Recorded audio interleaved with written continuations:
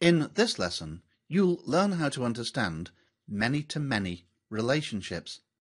Up until now, you've only worked with one-to-many relationships. Let's look at some one-to-many relationships in the real world. Here's my first example. You can see that one ladder has many rungs, and each rung has only one ladder. That's because a rung can't belong to two ladders at the same time. Let's look at another example, a jigsaw puzzle. In this case, one jigsaw has many pieces, but one piece has only one jigsaw. You've already modelled a one-to-many relationship within an Excel data model in Lesson 6.2. And here's the relationship that you modelled.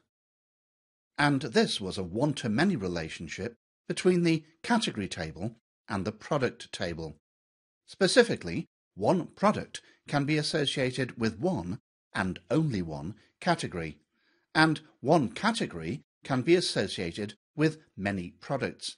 And this relationship was modelled by associating the category ID primary key in the category table with the category ID foreign key in the product table. When you work with a relational database, you'll normally be given a copy of a schema. A schema is a sort of a roadmap, defining all of the tables and the relationships between them. Let's look at the schema you might be given for this database. This shows the product table, the category table, and the relationship between them. The standard Excel 2013 product doesn't have the ability to generate a schema. I created this one from Access 2013, the database product that comprises part of Microsoft Office.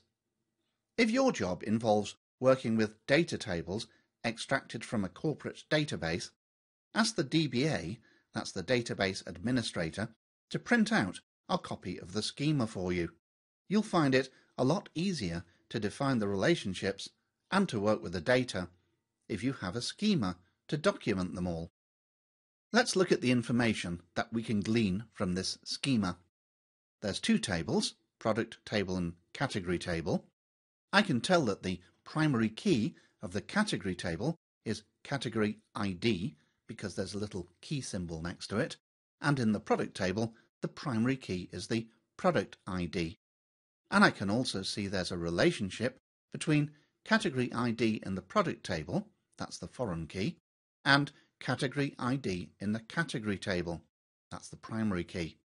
And I can see that the category table is on the one side of the relationship, that's what that little one means, and the product table is on the many side. So I can say that one category can be used by many products, but each product is only ever in one category. So by now you should have quite a good understanding of one-to-many relationships. But now let's move on to many-to-many relationships. They're a bit more challenging to model. Let's have a real-world example of a many-to-many relationship, first of all. And the example I've chosen is a school. And the school has many classes. Let's have an English class, a maths class, and a science class. And the many-to-many relationship in this school is that one class has many students, and each student has many classes. So you might be asked to create an OLAP pivot table that would list all of the students in the science class. Or a student might ask you to provide an OLAP pivot table listing all of the classes that the student belonged to. Let's now look at how you'd model a many-to-many relationship. And the example I'm going to use is a many-to-many relationship that occurs in every single business in the world. And that is the relationship between products and invoices. Because one invoice can be associated with many products, and one product can be associated with many invoices. When I create an invoice, I'll often list several products on it, not just one. And each product may be invoiced on many invoices, not just one of them. And at any one time, I might want to report on which invoices a particular product has been invoiced on. And I might also like to print out all of the items that were sold on a particular invoice. So how do we model this many-to-many relationship? Well, you might be surprised to see that there's 3 tables rather than 2. And that's because a many-to-many relationship requires a link table. This sits between the tables on either side of the many-to-many relationship. It's good practice to name this link table as a concatenation of the 2 tables that have the many-to-many relationship. So because this table is defining a many-to-many relationship between the invoice and the product table, it's named InvoiceProduct. And now notice the primary key of the link table. This is a concatenation of the primary keys found in the 2 related tables. So it actually consists of 2 foreign keys, the invoice ID foreign key and the product ID foreign key. And when they're joined together, they form the primary key of the InvoiceProduct link table. This is quite a challenging concept to understand. So let's describe each table individually in detail. First of all, the invoice table. This table contains information about the invoice as a whole. Think of it as the invoice before any items have been added. In this simple example, it only contains the invoice date and the invoice ID, but you'd also use this table to store information such as the ship to address, or the invoice address, or the purchase order number, or the due date. And notice there's also a customer ID foreign key in this table. This identifies the customer to invoice in a separate customer table, and that isn't shown in this schema. Now let's look at the product table. This table contains information about each product.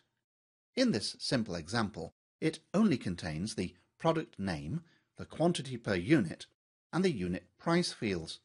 But notice there's also a category ID foreign key, pointing to the category that the product belongs in. That's also not shown in this schema to keep things simple. You could also use this table to store other information about the product, such as the cost price or the wholesale discount. And now let's consider the InvoiceProduct table. This is the link table that defines the many-to-many relationship. And it also contains information about the relationship between a product and an invoice. In this case, the quantity sold. So if you considered an invoice with 3 lines to sell 3 different products, the InvoiceProduct table would have 3 rows with the invoice number that matched the invoice, and each of those rows would define a quantity and a product that had been sold on the invoice. Now, as I mentioned at the beginning of this lesson, even IT professionals often find many-to-many relationships difficult to understand. Unfortunately, database design is one of the least understood skills in the world of IT, and I've spent a great deal of my professional life implementing clumsy workarounds to overcome badly designed databases. One of the most common and recurring errors I've encountered in corporate databases all over the world is the incorrect modeling of many-to-many relationships. Often a programmer that doesn't really understand database design will try to muddle through. The normal error happens when the programmer didn't understand many-to-many relationships and tried to model a series of one-to-many relationships instead. Let's see how this might have happened in this scenario. If you see this type of table, you'll know at once that the designer didn't understand many-to-many relationships. The designer of this table has tried to work around the inability to model many-to-many relationships by defining 3 one-to-many relationships. That's product 1, quantity 1, product 2, quantity 2, and product 3, quantity 3, for 3 line items on an invoice. And you can see the obvious problem here. When you need to invoice 4 items on an invoice, the system breaks down. And then the programmer will often go back and add product 4, product 5, product 6 and product 7. Unfortunately, you're almost certain to encounter design errors like this if you work with corporate data. But let's hope that your databases will be properly designed. Well, now that you understand many-to-many relationships, you're ready to move on to the next lesson when we'll create a real-world many-to-many relationship inside an Excel data model. And now you've completed Lesson 6.9. Understand many-to-many relationships.